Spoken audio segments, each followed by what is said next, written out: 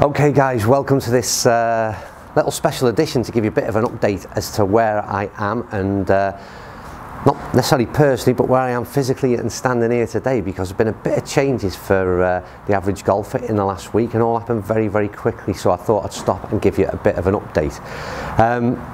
First of all, before we go too far, last couple of videos, tremendous support in terms of the comments and the likes. It's absolutely fantastic. I was blown away by everything that was said in the comment section in the last couple of weeks, and it is really great to have that support. Once again, even Randy from Fried Eggs there gave me, he supported the channel from day one, gave us a number of shout outs, and he's done it yet again. So once again, thanks to Randy. But we move on, and we move on quite quickly, because like I said, I'm standing in a brand new facility, for me at least. I think it's been open about 6 or 7 months, so I'm at 4Golf in Chester. Now then, before I go on to explain as to why I'm here, I've obviously left after 12 months. I've been at Clark's Golf Centre for 12 months, and I think the first thing I need to say is a massive thanks to them. It was a great facility. They very much supported me a lot to get this whole club review business off the ground for me. In terms of YouTube, so I can't thank them enough. Basically, putting this very much into perspective, the first thing is I live about an hour's drive minimum from Clark's Golf Centre. 4Golf Chester, which is where I'm stood at now, is literally about 5 minutes drive from my house. I've been coming to 4Golf for 20 years as a punter. It's a lot of golf balls here and practice sessions, and bought a lot of golf clubs. And all the lads here, I get on with them very, very well indeed. And a chance meeting earlier on this week with a guy who owns this place ends up me being here now. It's Friday morning, met him on Tuesday, so things move and change very, very quickly. But I've got to say, just have a look around this place. It's absolutely superb. I always want to produce the best videos I possibly can in terms of for the viewer. And first of all, the bay that I'm in now is a purpose-built bay that, like I said, I think it's been open about 6 months or so.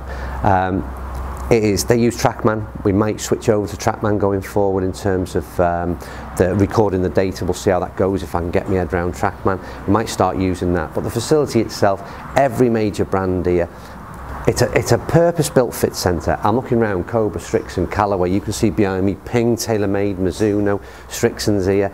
It's an absolute spot-on facility. I don't know how many bay driving range it is, and again, all the apparel, putters, and everything else you expect from a top-class facility is here at 4Golf Chester. So, can't wait to get stuck in. This is where you'll see me doing the reviews from now on. I'm about to review my first video here will be the P790 from TaylorMade iron, which I'm about to get stuck into very, very shortly.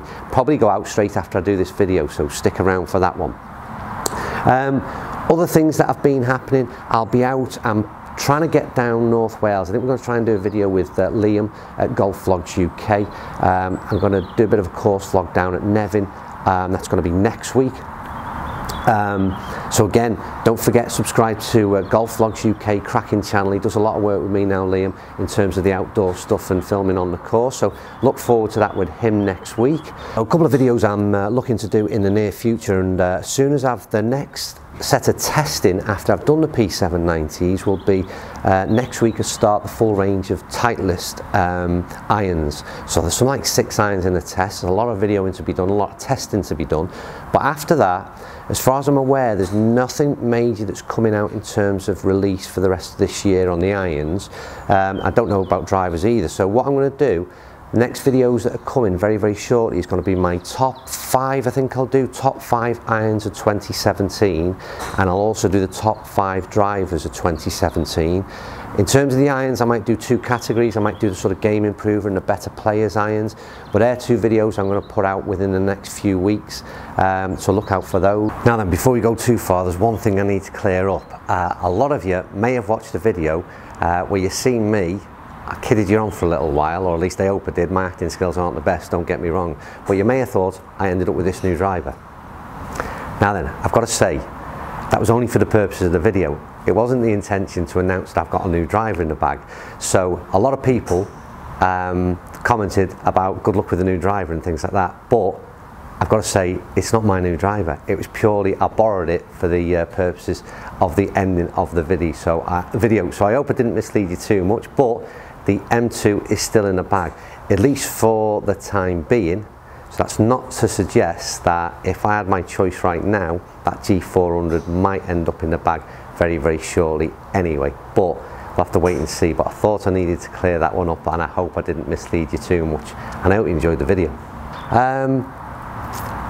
Not much more to say really. I think that's the update. All you can see is that, and you very rarely see it from me, is a big smile on my face because this place is spot on. I can't wait to get stuck in, so I'm going to leave it there. I'm going to pick up them 2 clubs over there, which is TaylorMade P790s, start hitting some golf balls and testing, and I'll see you very, very soon. As ever, thanks for your support, appreciate it.